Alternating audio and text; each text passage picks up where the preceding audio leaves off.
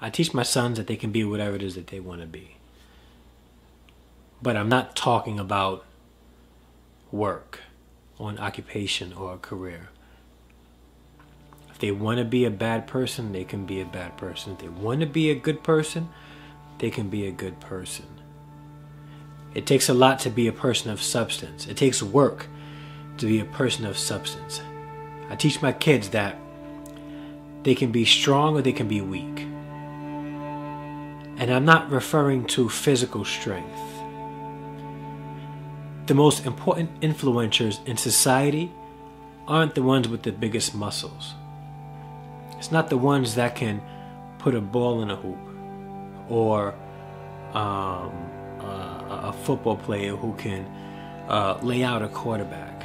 It's actually those that are able to influence and encourage people to do things that they otherwise thought they would never do.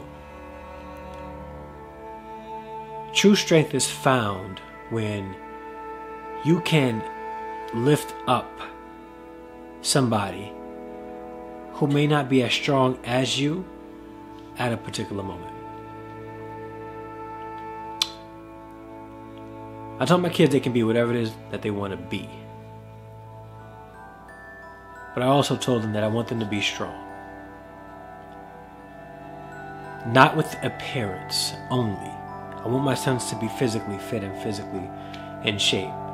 Because Lord knows their father needs some work. But I want them to be able to lift up others. To encourage people to go deeper than what they thought they can go. To be able to lift up those people around them that are depressed, that are discouraged, that are weak emotionally. I want my kids to be that.